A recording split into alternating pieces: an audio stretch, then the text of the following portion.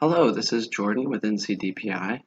Welcome to the first of 3 videos focused on the student UID system. So in this video, we're going to go over an introduction and overview of the UID system and kind of how it works, and we're going to take a look at how you can get access to the system. So this video is intended for staff who regularly work with student enrollment records and student update records within PowerSchool data managers, LEA coordinators, and DPI support staff. So if you fall into one of those categories, you're in the right place.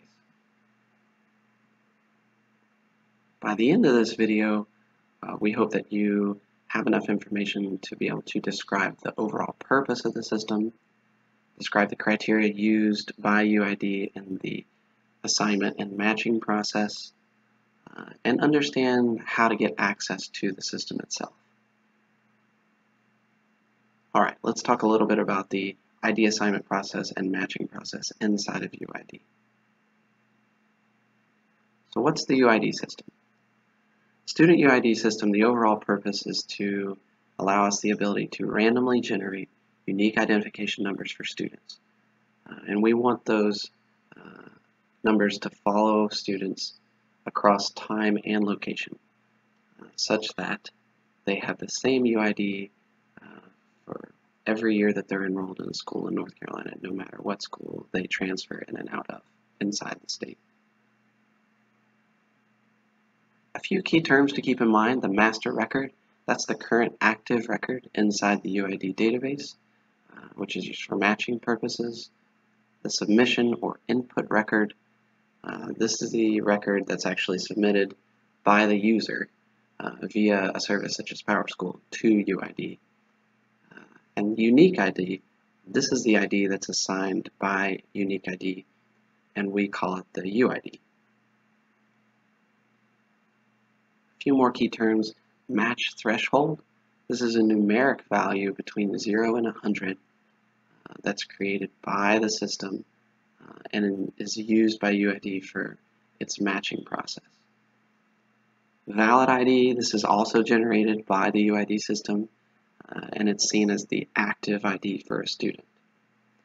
Just a couple of notes there: the valid ID may not be the correct ID, and an example of this would be if the same student has multiple UID records inside the system. Also note that students have to have a valid UID in order to be enrolled in PowerSchool. The alias ID or alternate ID, this ID was originally generated from a legacy system such as CCAS or MORAP4. These were created during the NC-WISE era, so pre-2012. Just note that if you see these types of IDs, there should also be a valid UID associated with that student or with that alias ID. Okay, so we're going to step through the ID assignment process at a high level inside of UID, starting with the different types of data submission options that we have. The first one you can see there at the top of the screen is the file upload data submission option. This is also referred to as a batch upload. These are files that contain one or more student records in them, and those files are submitted directly to UID for processing all at once.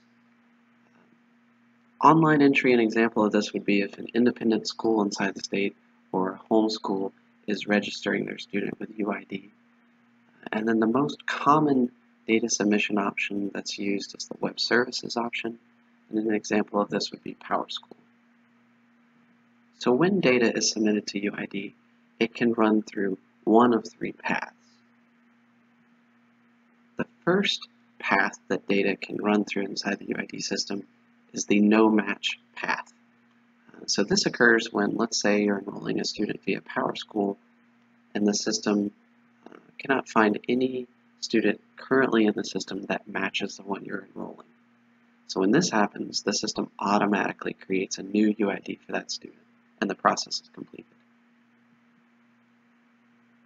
If during the enrollment process you submit a record to UID, let's say via PowerSchool, and the system finds a list of one or more students already in the UID system that may match the one you're enrolling, it creates a list of near match records, and this is where human intervention is required. So those near matches automatically go back to the user, and the user has to decide if the near match records that they see match the student that they're enrolling. If one of those near matches does match the enrollment record, the user selects that near match, and then the UID system automatically updates that master record. The submission record in that case is then canceled. Alternatively, if the user does not identify the correct student in the list of near matches that are sent to the user selects the input record and a new ID is created for that student. The third path that data can take is when a match is found, or an exact match. So let's say that same student is enrolled via PowerSchool, and during the process of matching, the UID system identifies an exact matching student inside of the system for the one that you're enrolling.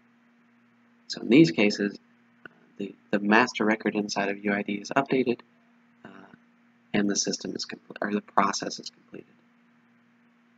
So this is just an overview of the different types of data submission options that we have at our disposal to send records to UID, and how the UID system then assigns its IDs. Here's an overview of the actual matching process that takes place inside of UID. So it should be noted that this matching process takes place in the background and automatically inside the UID process. So typically, if you're in PowerSchool and you enroll or update a student, you're not going to see this process take place. But this is what's happening. As you can see, an input record goes into the system, and UID then creates an index of potential candidates. Once that index is created, the system then runs through several algorithms to develop a match score for each potential candidate. And from there, those scores are then used to decide by the system, do we have a match, a near match, or no match. So what does the student UID system look for when it's assigning IDs? During an exact match, if the input record contains a UID that the system already has in its database, it treats that as an exact match, and the master record is updated. If the input record has the same gender and birth date as an existing student UID, it also treats that as an exact match.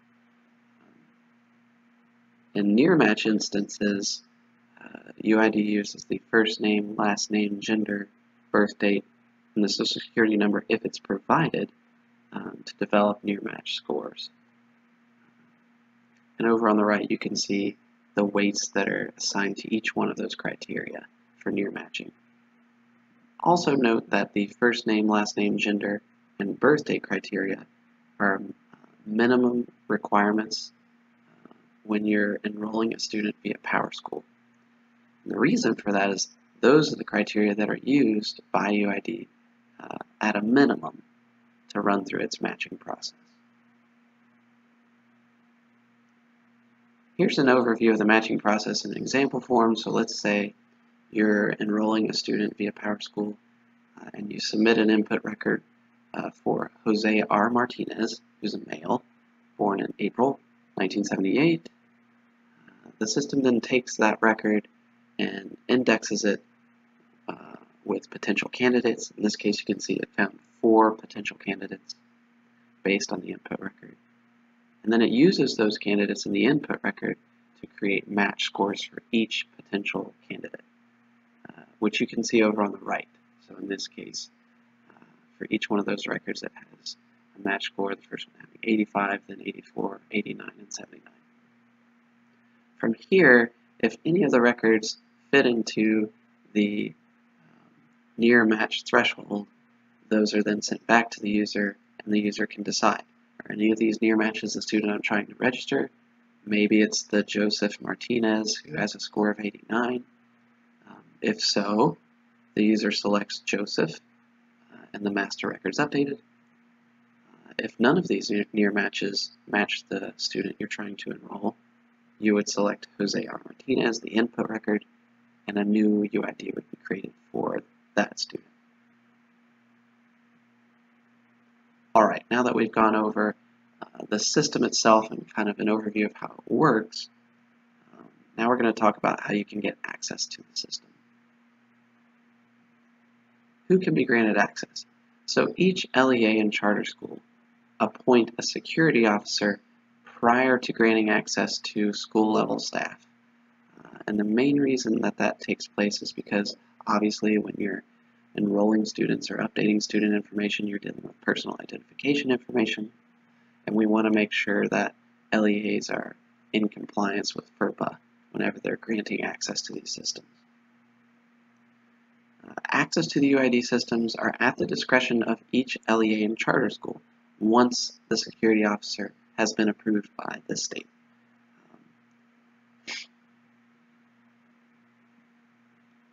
Here are a list of steps to register for access to the system. So step 1, you navigate to the registration system webpage listed there. Then you log in using your NCID credentials. So make sure you have your NCID credentials before you try and log into the system. Then you complete the form and make sure you select the appropriate role that you're applying for. Once you submit the registration, you'll receive a pending approval confirmation email. And once your request has been approved or denied, you'll receive another email letting you know of the outcome. If you're a security officer, once you've been granted approval, you can then go back through steps 1 through 3 to register and then approve other school level staff in your LEA. So this is a screenshot of what you'll see when you log into the registration system. This is the registration form, and as you can see, it asks you to identify what program you're in, what role you're applying for, and then some general information about who you are and where you work, with a place for notes to the administrator at the bottom of that form. For site security officers, once you've been granted access, you can actually go back into the registration system and click on the button that you see there at the top that says register for access to additional programs or schools, so that you can be on the list to approve incoming registrations to the various schools or charter schools that fall inside of your LEA.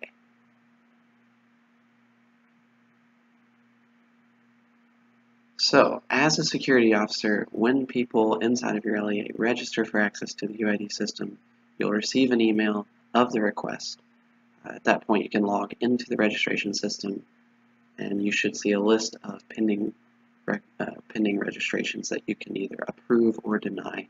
Once you do, the system then sends an automated email back to the registrant, letting them know if they've been granted access.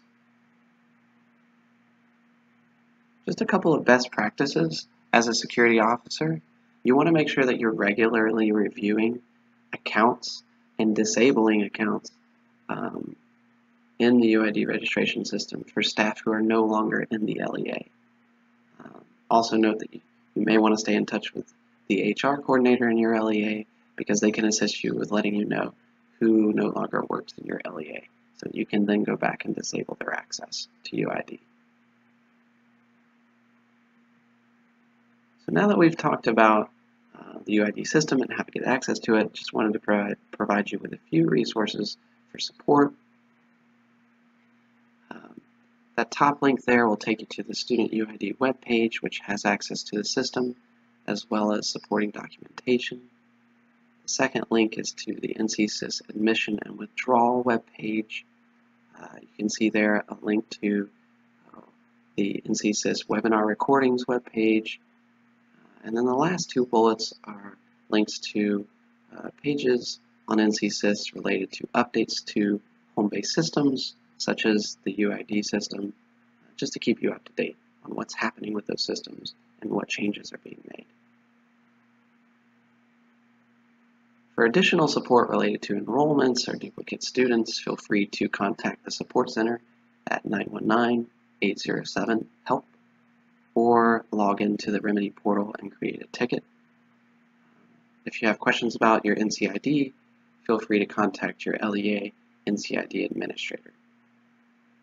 Thanks for watching this video, and we hope it's been helpful in giving you a better understanding of what the student UID system is and how you can get access to it.